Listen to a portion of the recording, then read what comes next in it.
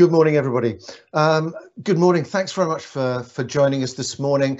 For those who don't know me, my name's Richard Betts. I'm the publisher at Real Asset Media, and we produce around 60 to 70 of these live online events just to keep everybody connected and share views and market insights and investment strategy on a number of different topics and different sectors. We're particularly looking at European opportunities this morning and investing in resilient real estate and looking particularly at the retail sector. If you've got questions that you want to ask or comments that you want to give, on the right hand side of your screen you will see that there's an opportunity there for comments or Q&A.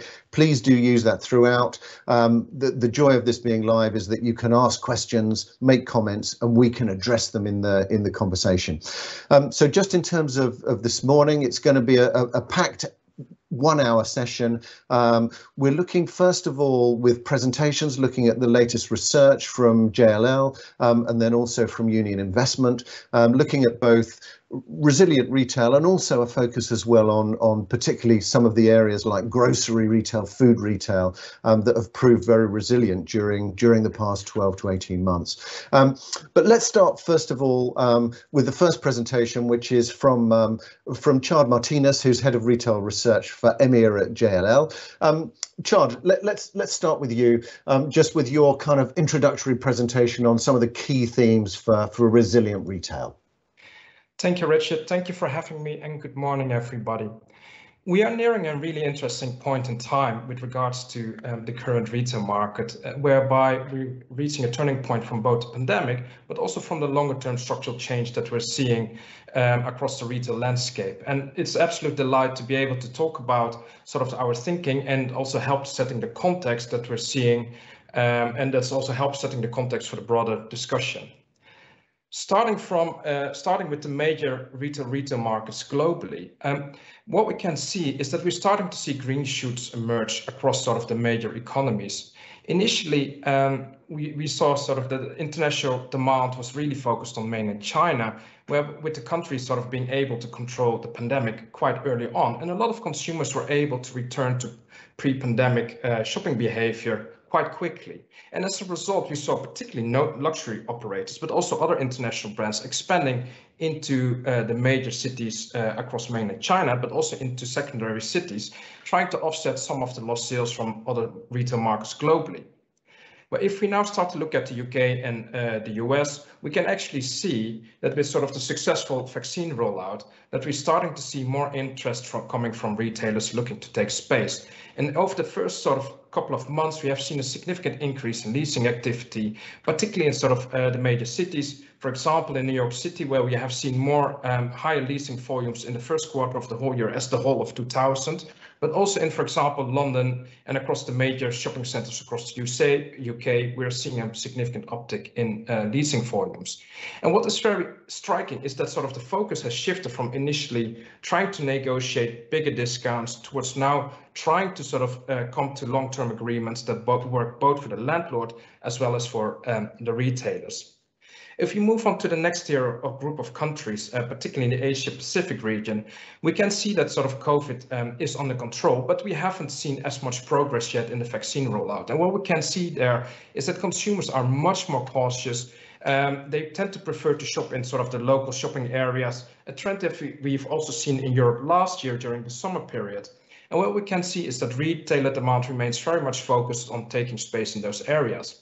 And as a result, the CBD areas are still seeing a lot more consolidation at the moment and also more selective opportunistic expansion, but the overall volumes still remain muted.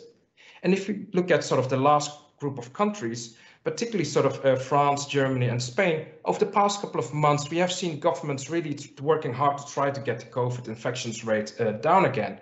And what we can see is that there has been much more cautiousness amongst retailers looking to take space across Europe. Of course, the well-capitalized operators, such as grocery operators, do-it-yourself operators, and also some F&B operators have actually actively looking to take space, but we can see that overall volumes are more muted in comparison to pre-pandemic levels. And also in terms of the types of deals that are being structured, we can see there's a larger sort of adoption of incentives as well as step rents as sort of retailers sort of try to navigate these uncertain times. But I think the key takeaway from what we're seeing across the markets is that the prospects of a safe return from consumers is really acting as a turning point for the retail leasing markets, with consumption to pick up again and also retailer demand to strengthen again. If we look forward over the next sort of 3 to 5 years, we really anticipate a swift recovery in retail spending. And there are sort of 4 contributors to this strong recovery profile. First and foremost, the various European markets have implemented job retention schemes. And this has really been designed to help, of course, protecting jobs, but also disposable income levels, as well as trying to help avoid a strong erosion in consumer confidence over the long term. And ultimately, this will help to sort of the retail market to bounce back more quickly as people are more willing and able to spend. And just as a comparison, with sort of still the uncertainty in the current market, we still anticipate unemployment to further increase, and ultimately during this crisis to see around 3.5 million people to lose their job, unfortunately. But if we compare this towards the global financial crisis and the Eurozone crisis, we can see that this is a completely different level and a much better position to bounce back as an industry. And the second point, with a lot of consumers not being able to sort of go out last year, with the uncertainty that the pandemic has caused and continues to cause, is we can see that a lot more households have actually saved a lot of money last year. HSBC, they sort of estimates that across the Eurozone and the UK, households have saved over 665 billion euros more in 2020 than 2019. And this is likely to be sort of deployed in the retail spending as we go forward. And this brings us to the third point. There are sort of anticipations that the saved up money will not perhaps be deployed immediately, but some research from McKinsey & Company also illustrate that 42% of the European shoppers, they do anticipate to splurge or treat themselves that once the restrictions have been lifted. And this will particularly apply on sort of the aspects that consumers have not been able to do, such as travel, fashion, health and beauty products, and other sort of out-of-home activities such as restaurants and socializing again. And the last contributor will be tourism. With the reopening of economies, we anticipate a strong bounce back in tourism, initially driven by a recovery in domestic demand, and this will gradually flow into sort of also recovery in international air travel, from example, business travelers as well as sort of individual travelers. And the overall expectations is that the total volume of air travelers will be back by 2019 levels in 2023. And this will also ultimately help to sort of further drive the recovery in the retail market. So what does this mean then for the overall retail sales growth, as well as the growth for the various categories? With the reopening of economies, we anticipate that retail sales as a whole will grow 2.4% over the next 5 years on average. If we then sort of look at the various channels, such as online, we anticipate online sales to continue to grow. But of course, after the strong acceleration in growth that we have seen last year, we anticipate growth to soften. And the growth rates on average will work out at a 3.4% on average. With the reopening of economies, we also anticipate more consumers to actually sort of go back to the offices again, to go back to restaurants and bars again. And as a result, people may actually rein in some of the spending that they have spending in grocery stores or food stores. And as a result, we actually anticipate a marginal decline as a whole to take place this year in overall retail spending, and a gradual recovery going forward. But the main beneficiary of this whole shift in the reopening and the shift in retail spending is particularly the non-food sales area, which constitutes for a large part our high streets, our shopping centers, our retail parks, as well as our factory outlet centers. This is where we anticipate a strong bounce back in retail spending, obviously coming from a low base, but it's encouraging to see that this is a sector that is set for a strong recovery in retail spending. If we go on to the chart on the right-hand side, it's particularly the countries that have been hit hardest last year that will obviously see the strongest bounce back in retail spending. But what is very encouraging is that with the strong bounce back in retail spending will also give us more clarity around sort of where sustainable rent levels will be for the various retail assets across the landscape, and ultimately will help us to better price assets, and that will ultimately also help to bring more liquidity in the retail investment market over the next 6, 12, 24 months ahead of us. In terms of the retail leasing market, this is still where we can see a lot of change happening in an accelerated way. Obviously, various major retail operators that operate very large store formats, think about the major fashion operators, think about some of the health and beauty operators. This is where we can still see a lot of consolidation to take place with retailers trying to close down underperforming stores or stores where they believe they would not have a future anymore in an omnichannel landscape. And what is encouraging to see is that for the remaining stores, that some of these retailers, they actually have announced to say, we're going to sort of also commit significant capex in improving the store experience and also making sure that the stores are better suited to operate in an omnichannel environment. If we sort of move on to the second group, this is where we can also start to see much more change that will come to the retail market. We can see that various major retail groups are introducing new store formats. Think about fashion operators that, for example, open up beauty halls, but also think about retailers that are starting to introduce more rent subscription models in terms to make sure that sort of they diversify their income stream, but also sort of make it more attractive to other consumers who are perhaps not necessarily willing to pay out the full price and happy to sort of own or at least use specific products in the more shorter term. And then sort of the last group, opportunistic growth.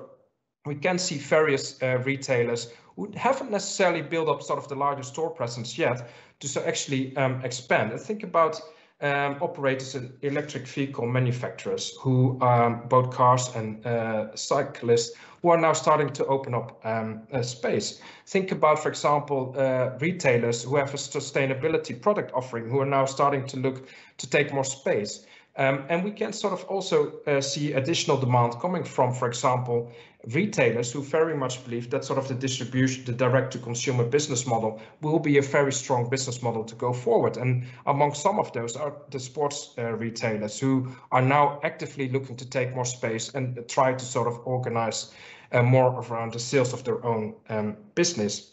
And I think the key sort of message here is that we continue to see consolidation, and as a result, on a net basis, the retail market will see there will be less demand for retail as a whole, but it's very clear that retailer demand is pivoting towards either the experience-led shopping destinations on the one hand, and also towards the more convenience-orientated retail places on the other hand. And this will ultimately give us more clarity. And this is also bringing us to the last slide of the presentation. I've briefly spoken about the turning point that we're seeing in the retail market, with sort of the first green shoots emerging, appearing across Europe, and also sort of the strong bounce back in retail spending that we're anticipating. I've also mentioned sort of the accelerated sort of change that we're seeing in the on the retail leasing market, and sort of particularly around sort of the retailers. And I think what is very positive here is that this accelerated change will provide retailers as well as investors clarity on what space will remain relevant and ultimately also productive for the European retail market. This is where I leave it. Richard, I will hand over the presentation back to you. Thank you. Great, thanks very much, Tjard. Really interesting presentation there. Lots for us to pick up in the panel. And the next presentation is going to be from Henrike Waldburg, who I'm sure lots of you know as Head of Investment Management Global for Union Investment Real Estate. And also, interestingly, there's a very good research report that's just been launched by both Union and JLL on the European grocery real estate markets. And you'll have noticed that I've put a link. If you look in the chat, I've put a link to that so you can access that as well. But now, Henrike, if we can hand over to you, just to kind of share your views there in terms of the research as well, on particularly this resilient retail side. Henrike.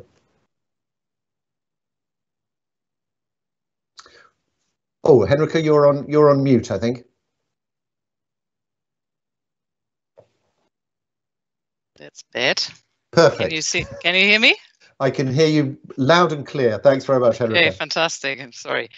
Yeah, ultimately some lights at the end of the tunnel. Thank you very much, Tjard, and thank you very much, Richard, for the introduction.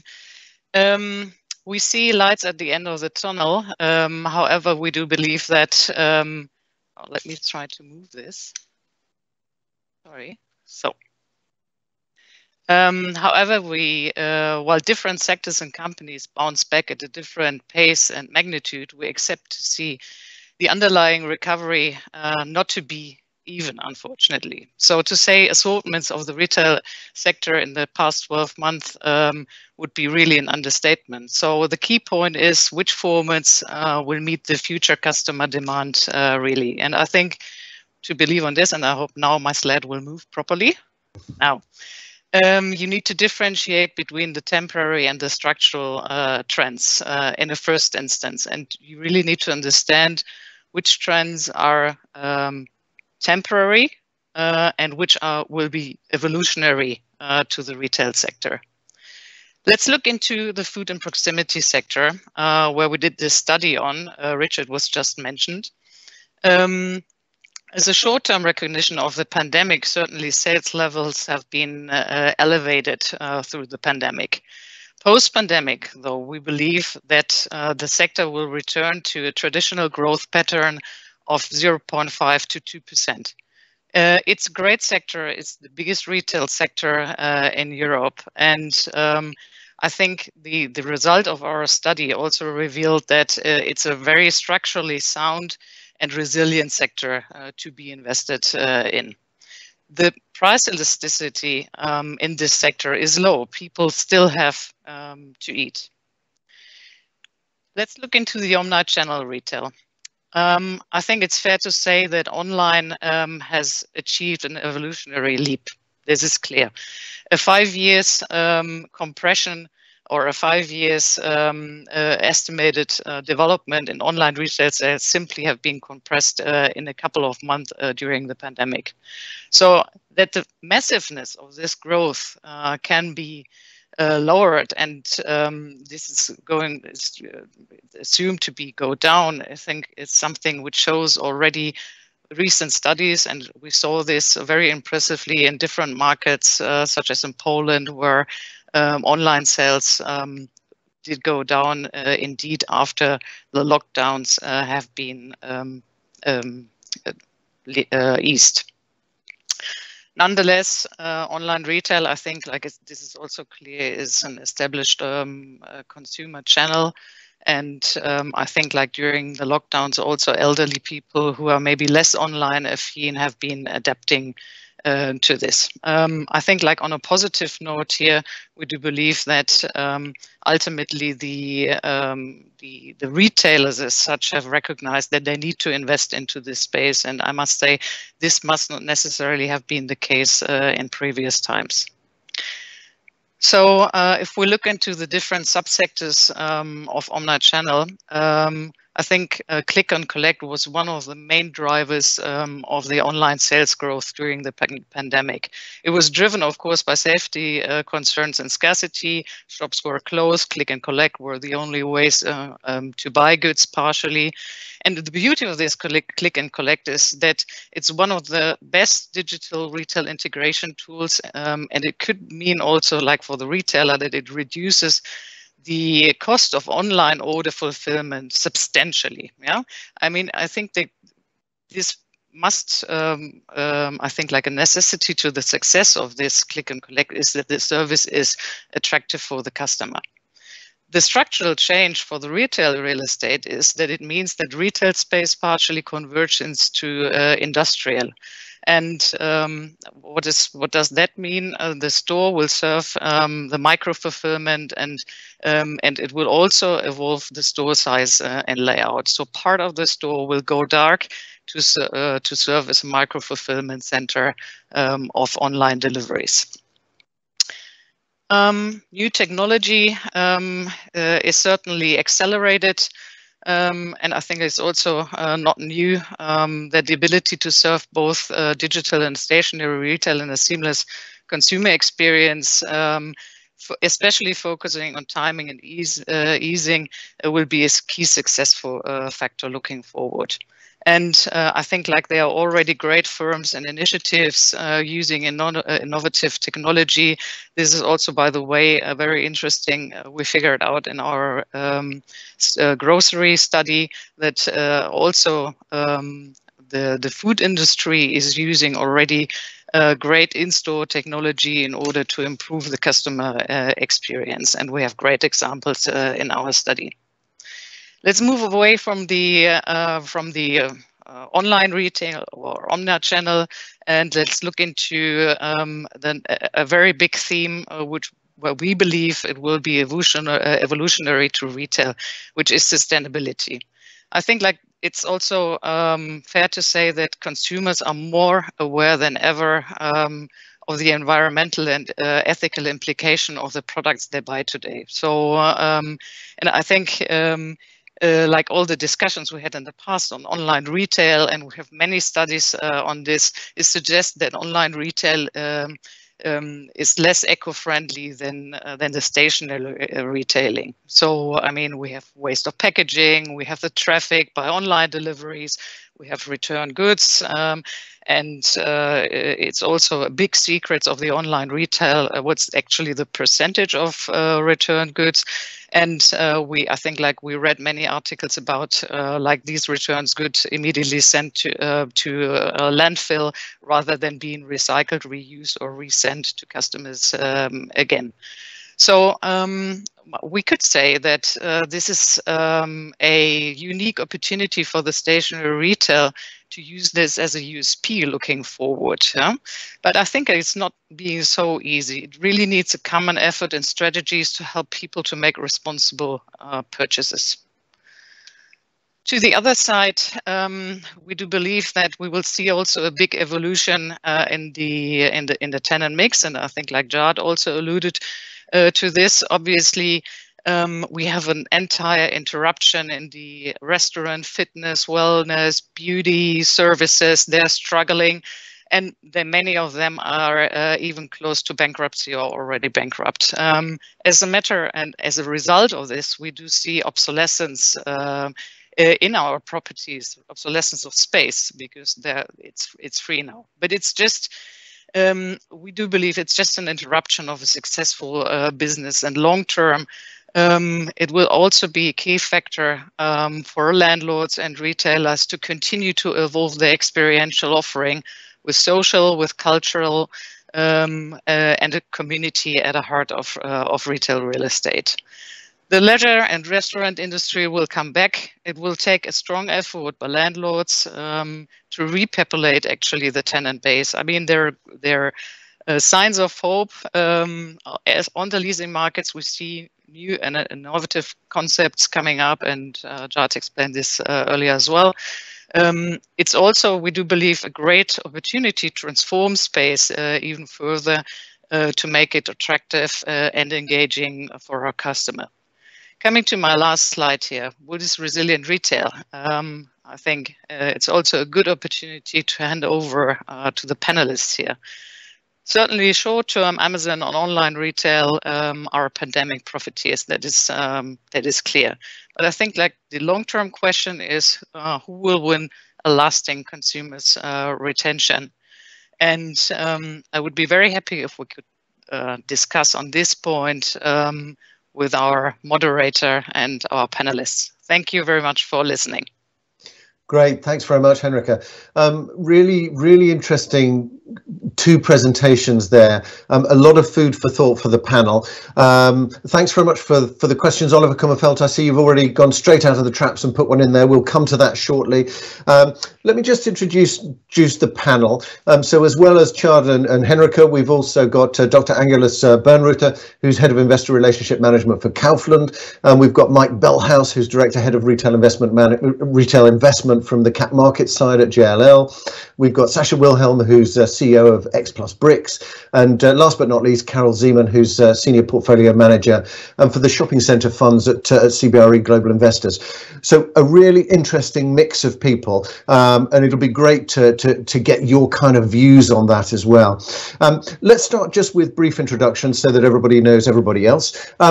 Karel, let's start with you. Just a kind of brief minute on yourself and the company. Thanks. Hello, good morning to everyone. Yeah, as you said, I'm the portfolio manager for European Shopping Centre Fund with CBRE Global Investors, managing 13 assets across pretty much all of Europe, with the company for 15 years. Super, great, thanks very much. Sascha.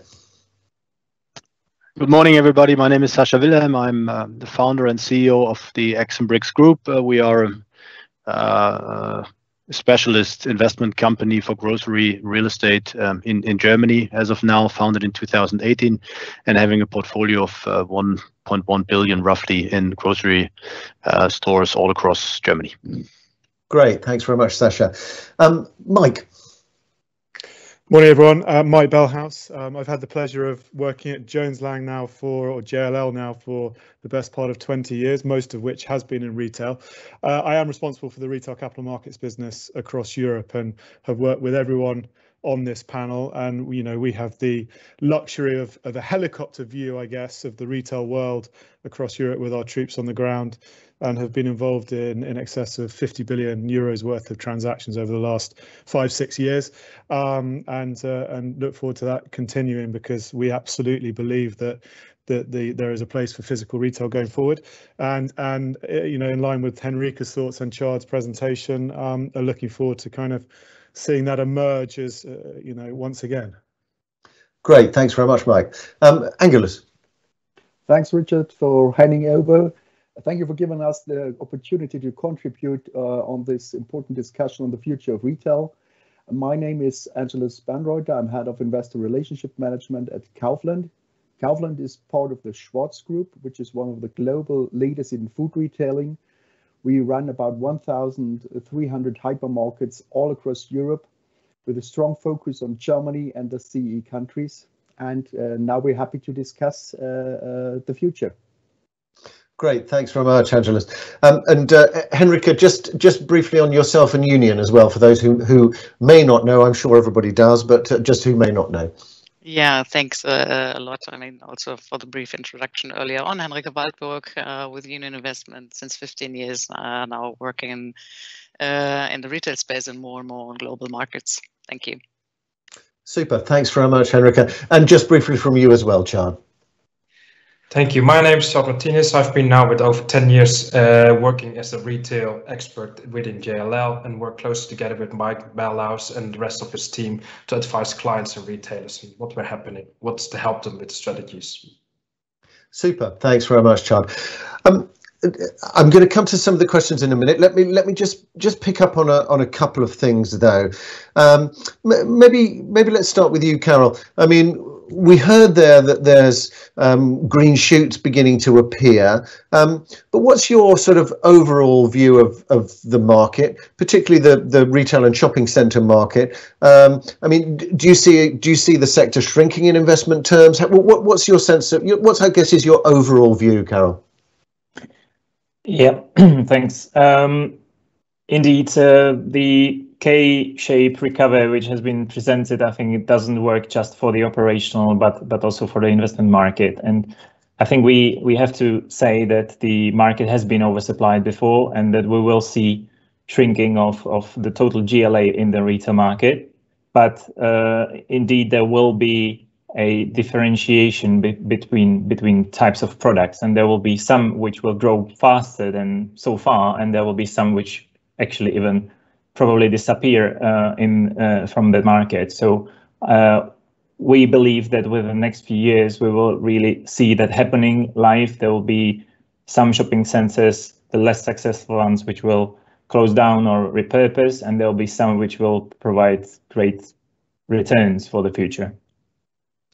Great, thanks, Karel. I'm going to pick up now just on a couple of the things the questions that have come in. Thanks, Oliver, for these. Great. Let's just pick up first of all on this one, which is, are we too optimistic about the effect of a bounce back in retail sales for physical space? There is a pent-up demand, but wealthy households will hang on to their savings, and people losing their jobs when furlough schemes end will remain cautious. Maybe savings rates will remain higher for longer over uncertainty, plus some retail spending will likely be online for good. So just interesting to pick up that's a kind of challenge to that kind of view of a more, I suppose, optimistic view on the bounce back. I mean, Mike, from your point of view, you're looking, you mentioned that helicopter view across Europe. What are you seeing there in terms of, I guess, the resilience of that bounce back? Yeah, it's a good question. I think I completely understand where Oliver's coming from. In all honesty, I think one message we've tried to kind of portray, and I know the rest of the panel has as well, it's definitely not a one-size-fits-all, and it's going to be a two-paced recovery across Europe, no doubt about it, as Henrike alluded to. I think you'll find in Germany, he's probably right in that I think it's a natural instinct of some other countries when they earn money to spend money more readily, such as the Southern European countries. And I think in Tjard's slide, he showed that retail sales growths were a lot more kind of optimistic in France, Spain, Italy than they were in Germany, UK and Netherlands, for example, which is, you know, is very much down to the consumer behavior in those respective countries, and something that we've all witnessed and known for an incredibly long time. But so it will be two-paced. It will not be the same across those markets. And, you know, on one hand, you know, with what Karel was saying earlier, is absolutely the retail marketplace will be smaller. I think, you know, we're used to transaction volumes of in excess of 50 billion euros on the whole every year, and last year it was the best part of 30. I think we'll see a normalized market on the investment side of around anywhere between 30 and 40. Please don't hold me to that, but ultimately it has to shrink given the, you know, the dilution of GLA as well. But we are positive on where people are saving and earning money, that they will spend it. I think there is a huge amount of frustration. It might well be a short-lived bounce in the near term, but I think that will normalize over the medium term. Okay, great. Thanks, Mike. And Angelus, I just wanted to come to you, obviously from the retailer perspective. I mean, the pandemic hit retail, but again, you know, that's different across different sectors. So I guess it would be helpful just to get an understanding of, I suppose, your experience over the last sort of 12 to 18 months, and whether or not that's had an impact on your strategy at all. Yeah, thanks. So to keep the answer short in the first way, as no, there has not been a change in our fundamental strategy. So good news is in that the case, and I want to point out that we still believe in brick and mortar stores, and we keep expanding in physical retail. But of course, 1 year ago, our situation was completely different. And then the Black Swan Accord, this unlikely event that came through with far-reaching consequences for all of us, as we know. So we are all on the way to a new normal. But what will this new normal be like? What does that mean for retail and retail real estate in the future? First of all, the long-term trends did not disappear, also for us as a food retailer, and Henrike also already pointed out some of them. Perhaps they were overlapped by COVID, perhaps they were even accelerated by the pandemic, but they will come back to the agenda, and that's for sure. And to such long-lasting trends as sustainability, digitalization, and more urbanity, there has been added recent aspects under the roof of social distancing, and that's home office, that's homeschooling, very funny for all of them of us who have children at home, and of course that's home shopping. So what does that mean for the future? We also did a study by end of last year, footfall anchors in the post-corona age, 5 propositions for the new future of retail. And in that case, thanks Henrike also for contributing on that study. And to keep it short, the results for us also as a retailer are, well, first of all, the strongest evidence is sustainability in all the variety. Second is, no doubt about it, digitalization will drive our business, will drive our interaction with the customer, also in food retailing. Next thing is mixed-use assets are on the move, and in that case also more change, more need for revitalization too. And then that game, of course, food retailing will play a major role. But I wanted to point out, basic footfall is good footfall, but we won't save entire locations at its own. But we're very convinced that food retailing will stay the main footfall anchor in the future. Okay, interesting, Angelus. Thanks very much for that. Sascha, I wanted just to come to you. What have you been seeing in terms of the market? Because obviously you've been focusing on investment into sort of grocery, retail real estate. So I suppose what have you been seeing in terms of your strategy over the last 12 months? Well, as some might say that our decision to focus entirely on grocery real estate when we founded the business in 2018 was somehow visionary, which it wasn't. But we were looking for a really resilient, cash flow orientated business model and investment profile within real estate, while we were thinking back in 2018 that a lot of other asset classes were very peaking when it came to valuation. We were seeing that grocery from a real estate perspective was not there yet, and big institutional capital was not following the sector so far. That's why we were deciding for that sector. And yeah, I mean, since 2018, we were able to build up our portfolio, but we can clearly see there's a lot more investor appetite for the grocery real estate sector now for many different reasons. It's long-term walls. It's CIP linked. You have you have the best covenants that you can think of with the big German retail groups. You have a kind of monopoly because of very restricted zoning in the sector, especially in Germany. There is a somehow high resilience to online threat. There will be new formats, of course, with click and collect as we see, but there are a lot of challenges for grocery in Germany to completely come to online sales, last mile logistic, high costs, consumers that are very cautious when it's about pricing, margins for the retailers that are low already compared to others. So I mean, what we can clearly see is a yield compression, significant yield compression in the grocery sector, and a lot of new players coming to the market, funds, institutional capital, family offices, all of them. So we were quite a year ahead of the pack and trying to remain that position, but it's getting more crowded in the sector. That's what you can clearly see. Great, thanks, Sascha. It'd be interesting actually to pick up with anyone else that point Sascha raises there about capital coming into the sector, because obviously there's been a lot of negative sentiment in terms of investment markets around retail as a whole. But what are we seeing? Are we beginning to see capital coming back into the sector, but into these specific areas? What's the situation there? Does anybody want to pick that up in terms of the capital? Richard, maybe I'll jump in here just quickly, because obviously we work on behalf of a lot of the capital that's in this market, and Sascha's absolutely spot on. I think 15 years ago I was working in food store portfolios in Germany, and the kind of principal market was local, very local to the specific area, almost the sort of small pension funds and or high net worth or private individuals.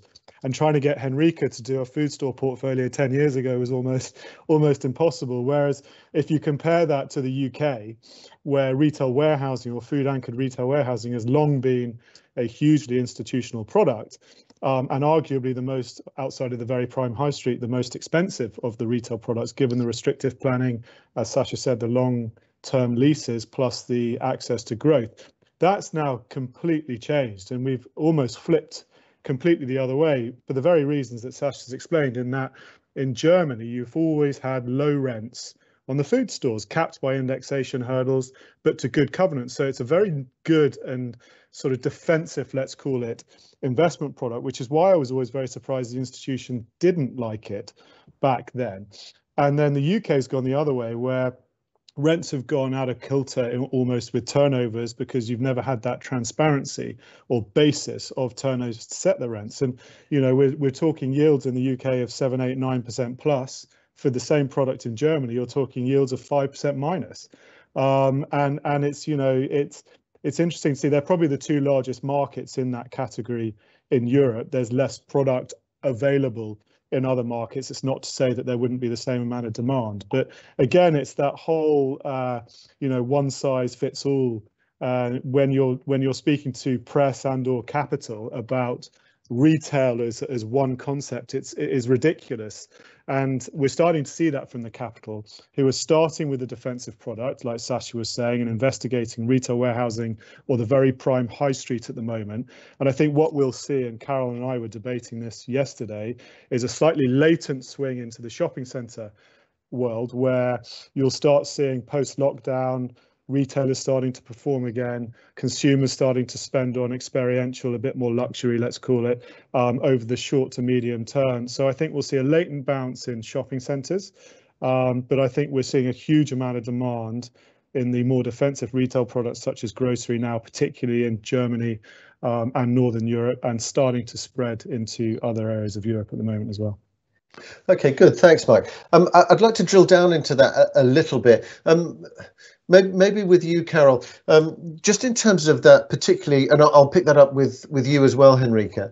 But just in terms, Karel, of that shopping centre side, going forward, what's going to make I mean, Mike's talked there about the differentiators. What's going to make the difference between what will be a resilient, well-performing shopping centre and one that won't? And I suppose, are owners like CBRE Global Investors and indeed Union already moving in that direction? What's the position? Yeah, I think the very simplest answer would be the one word: dominance. If you are dominant in any definition, then you will be the winner in the long term. You can be super large, you can be super centrally located, you could be super convenient, or you can be just simply the most dominant in its catchment area. It's not about the big beasts. It can be a medium-sized shopping center if it has a clearly defined catchment and clearly defined competition, meaning no competition. If it's a very competitive market, then there will be assets which will struggle, as I said, and those will be those which will eventually disappear.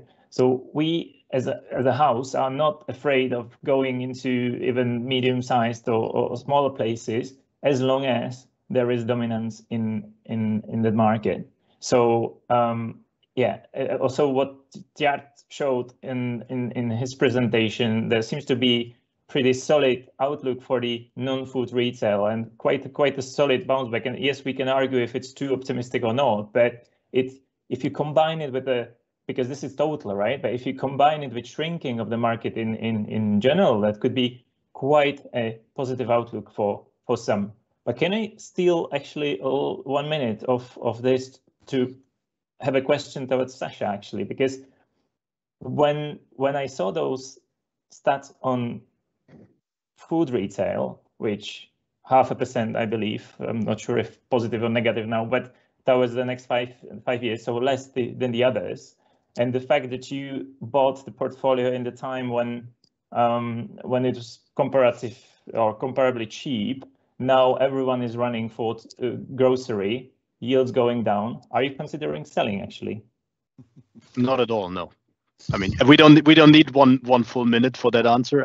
The clear answer is no, we're not. We're here to stay, and we're further consolidating the market. I mean, x+bricks was founded and is still to build the one dominant German grocery real estate company. That's what we're planning to do, and that's where we're still on track. I mean, we see the yield compression, but all of the deals that we have been doing in the past, we have been able to secure most of them off market. That will change, of course, and yields will compressing, and it's going to be more competitive. But I do think that with a lot of repositioning that we did in the sector, with a lot of detailed and very good trusted network to the grocery retailers and the top management there themselves, we do have a competitive advantage to work in that sector as a real specialist compared to others, and that's what we're doing. So now it's 40 seconds. We're here to stay, and we will be consolidating that market and trying to consolidate that market. Okay, thanks. Great, thanks, Sascha. So if anybody's looking to buy anything from Sascha, that's obviously not going to happen.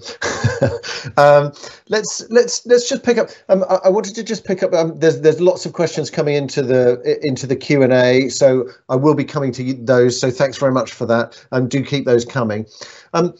Henrike, I just wanted to pick up with you on the point from that I asked Karel there is in terms of shopping centres, what do you see as I suppose the things that can make that more resilient in terms of retail, and go to the point you mentioned also about the competition, I suppose, for attention from the consumer?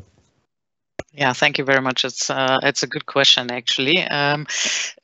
Just stealing a second from this question as well, coming back to what Mike just said. So actually, we are invested in the food and proximity sector since, I don't know, since the company is existing, as it was always part of our strategy. I think the point here is obviously that our open-ended funds are, like in the medial recognition, more known for its big shopping center investments. But it's indeed has always been part of our strategy, as we do believe food and proximity on the one hand side, and the engaging experience and a shopping destination on the other hand side. These are, so to say, the two columns of our investment strategy.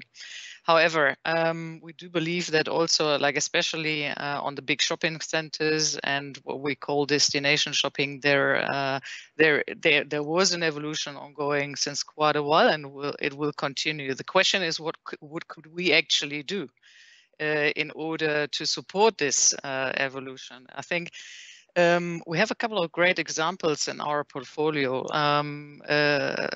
Let's talk about sustainability for a second. Yeah, I mean, it's a difficult thing because, like, we just provide the real estate. We can make sure that our buildings are sustainable, and we need to make sure this will not last but not least be a requirement by the climate protocol and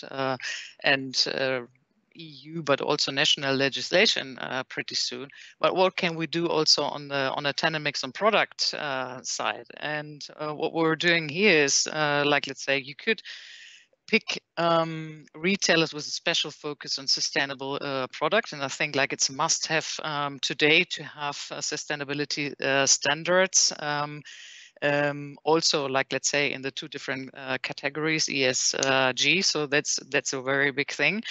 We do competitions in order to find new innovative concepts. We're launching this again in our Alexa shopping center with a special focus on sustainability. So we also try to find new concepts, also fulfilling the need of sustainability. I could mention many more initiatives we're currently undertaking in this space, but also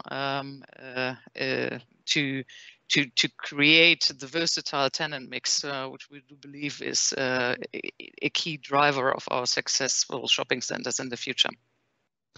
Great, thanks, Henrike. A couple of questions coming in. There's one here for you, Angelus. So yeah. I'll come to that. And this one, Angelus, was particularly looking at what kind of stores that you're looking for. So size, location, is Kaufland looking for, have your requirements changed in recent months? So interesting one there. In terms of the real estate side, what are you looking for, Angelus? Well, generally speaking, we're looking for locations with, say, a lettable area from 2,000, 2,500, depends on the country, square meters up. So we run big hypermarkets, and we do believe in big concepts, but we are not as big as someone might have suggested some years ago, 5,000 or 6,000 square meters up. We can do so, but we begin at a very earlier stage, and that means we also keep expanding. And I point out with physical stores, also in smaller countries. So say from a population with 10 to 20,000 people in the core catchment area, and say 25, 35,000 population in the real catchment area.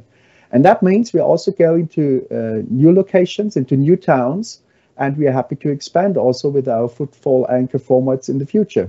So many of the new formats will also go into, perhaps also into shopping centers, which haven't been anchored before by a big hypermarket. Might also be in inner cities if the requirements for parking and so on are good. So I see a lot of opportunities coming up in the future. As I pointed out, revitalization will be a main driver for the whole retail landscape, and we're happy to be one of the anchors there. Great. And Angelus, just on one point as well, you know, it was mentioned a little bit in the presentations around the sort of crossover between, you know, omni-channel especially, and the idea that there might be more kind of area set aside within some stores for distribution. In terms of food retail, obviously here where I am in the UK, there's, you know, a lot of focus at the moment, particularly in London and the bigger cities, on e-commerce in terms of food and delivery. What's the situation there in Germany? Is that something that you're particularly looking at or expecting to roll out? What's your view on that side? Well, first of all, as I mentioned, and also Henrike and the other contributed also, digitalization and, say, omni-channel is one of the main key trends we've seen, and also in the future. So the customer moves ahead, the customer has more options to shops and more platforms, or even is forced to do so during the pandemic. But the impact of digitalization will depends on the goods you sell. So as I said, good news is market share, online share of food retailing remain respectively low, and will do so in the future, even if, of course, online sales went up in general the last 12 months. Especially in Germany, I think this is for some key reasons you have to keep in mind when you consider online food delivery services. So for food, margins are very tight. And with that respect, logistic costs, especially in the rural areas, and not looking at monocentric regions like London or Paris, or the logistic costs are respectively very high. So, and the coverage of food retail within the markets is in brick and mortar stores is really dense, which is an advantage.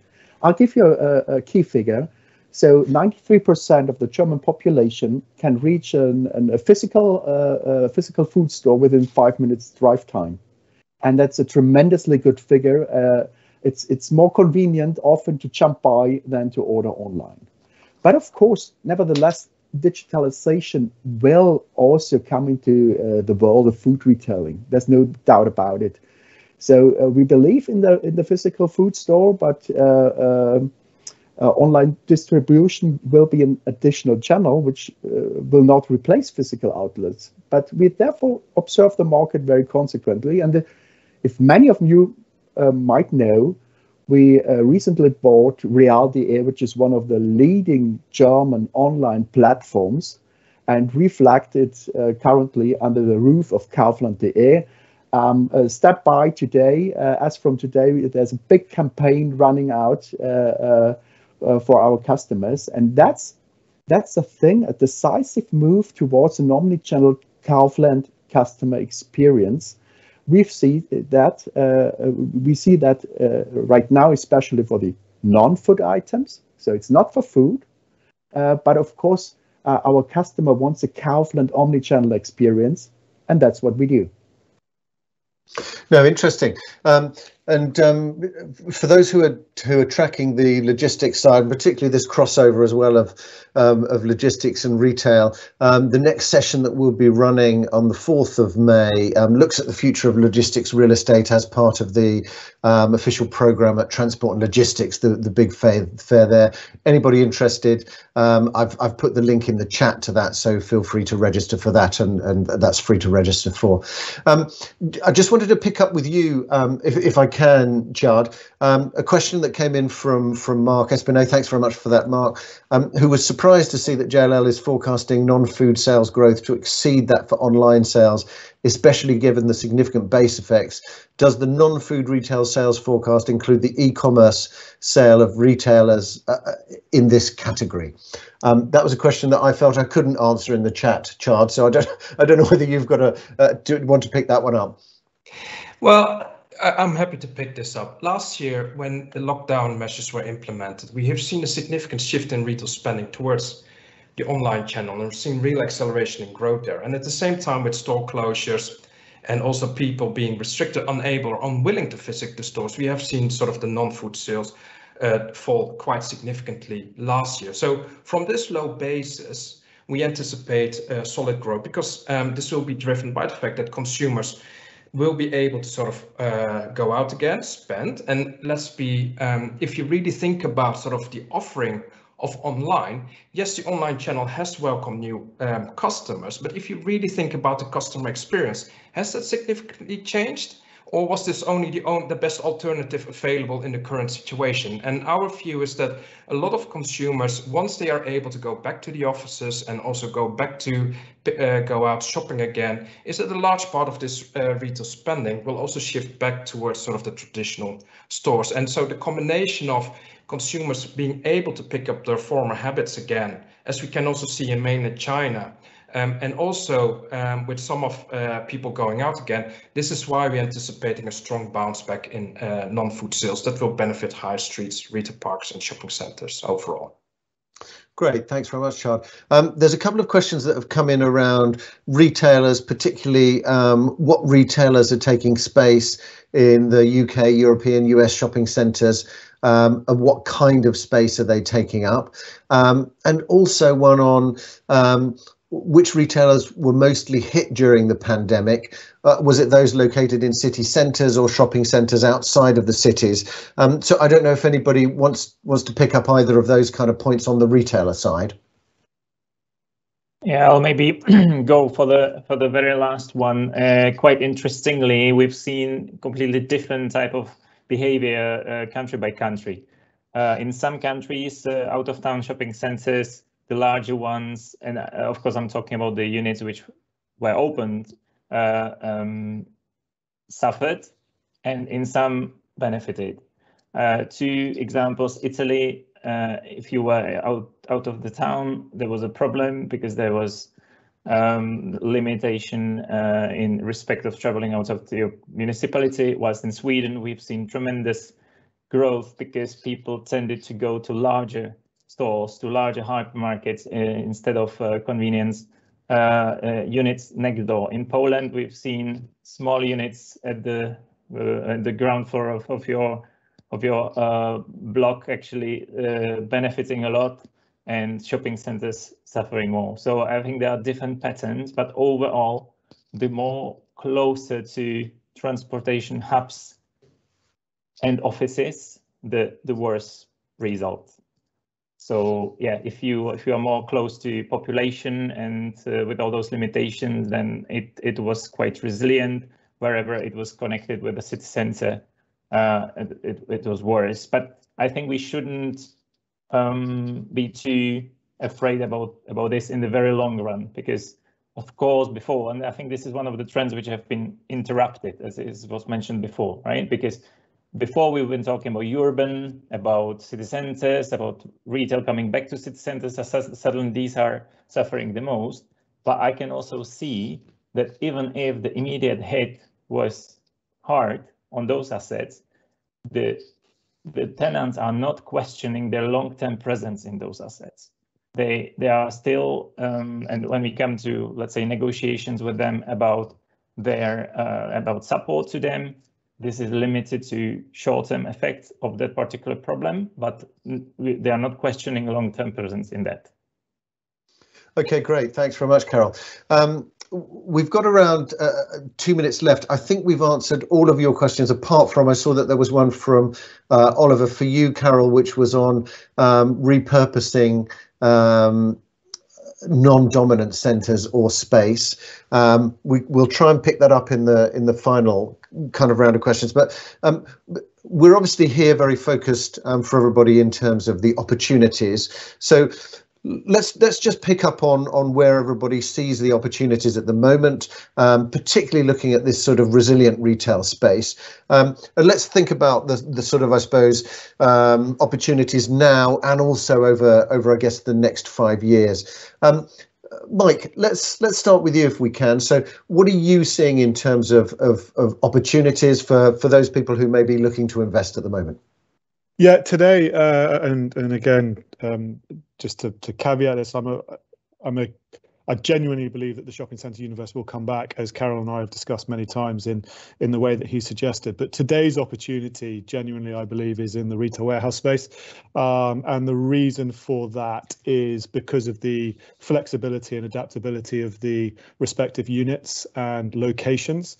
It's easier to evolve the retail as it is on the out-of-town retail parks than it is, as Karel suggested earlier, on the more urban locations. Therefore, in the short term, retail warehousing for me is where the opportunity lies. What I think we have to be very careful of in terms of investing in this space is that, you know, retail is an operational asset class and needs the expertise around which to manage. And therefore, for me, what people have got wrong over perhaps this sort of last 10, 15 years is the underestimating how much money they need to put into their investments within retail to keep evolving with the times and therefore benefit from that capital expenditure. And that's what people need to understand more of going forward. Therefore, the expertise piece is key. Today's opportunity, I think, is in the convenience anchored retail warehousing space. But that's not to say that the shopping centre space isn't an opportunity, and it absolutely will be. And those that are able to get that right in the medium term, I think, will absolutely benefit at the same time. Great, thanks very much, Mike. Angelus, just coming to you in terms of, I suppose, let's look at where you see yourself and the kind of opportunities for your brand, especially in the next, you know, let's say in the next short term, but also over the next 5 years. Of course, perhaps let me end with an optimistic outlook. Well, the future is one of the most exciting, I guess, for all of us, as it ever was. And never forget, food is investors' darling, and definitely became a core asset. So we are looking forward to realize more footfall anchors together with you, with investors, which haven't thought of retail before, because I think there are many opportunistic chances in the future, especially for. Can you hear me? I double. Yes, we seem to have a bit of an echo. So to keep it short, we will also go into locations we never thought of before, perhaps more shopping centers, more inner city. So happy to discuss.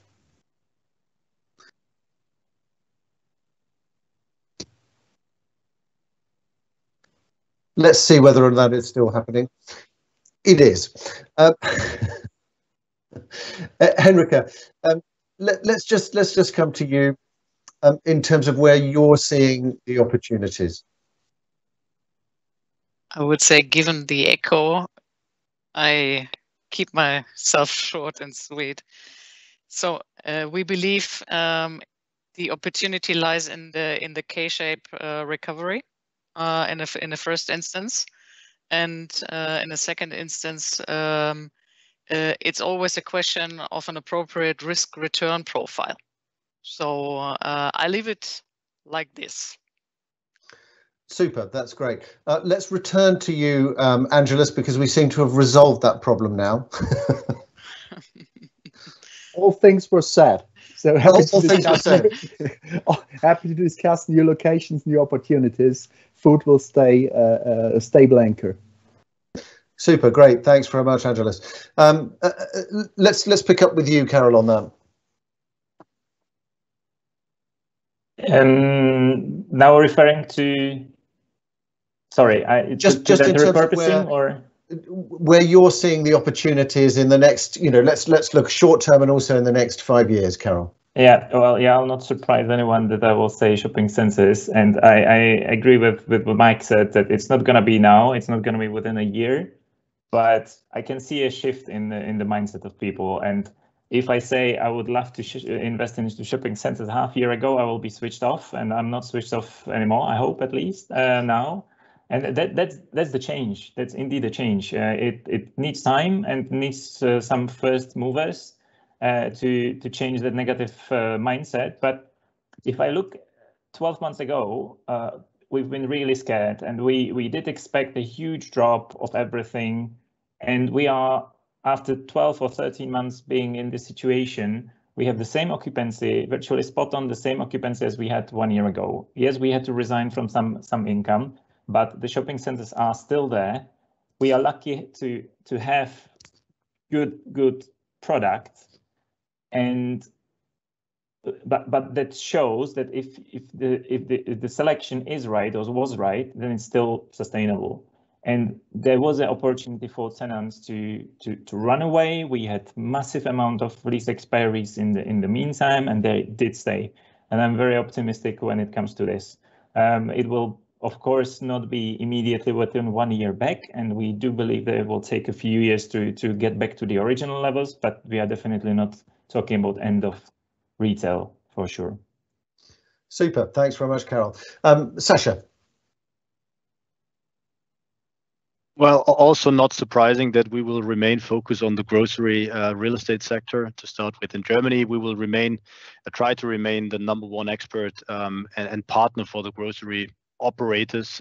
So whatever comes and whatever the customer will ask for in the future, that we are, from the real estate part, are prepared to join their journey and be a real partner. That's what we will be focusing on also in the future. And I think there's a lot to be done left to be done in Germany. Super, thanks very much, Sascha. And Tjard, over to you. Do you believe the same as Mike? What's your view? I absolutely am aligned with sort of Mike's thinking. We will sort of anticipate continued liquidity and sort of that's lucky, Tjard. Retail warehouse park. But I think what is encouraging to see is to also hear that that's sort of the commitment from retailers to remain present in good quality locations, and this is where we anticipate the bounce back to materialize.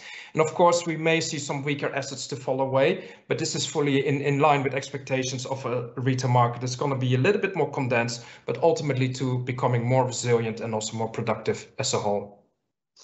Okay, that's absolutely super. Thanks very much. Thank you, Tjard, for that. And I believe watching it there in RealX, you weren't hearing the same bounce back that we were hearing. So I'm glad that you could hear everything fine and it was just us. Thanks very much to all of the speakers. Thanks very much for sharing your views. Thank you for all those questions. Really interesting to get your feedback as well from everyone attending. Delighted to see so many people also attending this session focused on retail, which suggests that there is a desire and an appetite for this. And I think also what was key from my perspective around this was also that discussion around the differentiation between different aspects of retail, because there are certainly areas that are interesting to invest in. So thanks very much for joining us. Thank you again to all of the speakers. Do take a look at the presentations that are available online, and do also download the report from both Henrike and Mike there as well, on the grocery retail, because that's a very interesting read. Thanks very much, and look forward to seeing you at the next one. Thanks very much, everybody. Thank you. Thanks, Richard. Thank you. Thank you. Thanks, Richard. Bye. Bye. Thanks, everybody.